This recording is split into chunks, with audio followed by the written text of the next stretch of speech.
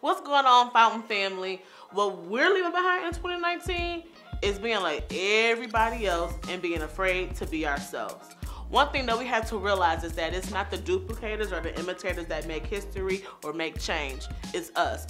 The ideas, the gifts, the callings that God has given us, He's giving to no one else. And so if we don't step forward and be confident and go for it and what it is that God has called us to do in 2020, it's just not gonna happen.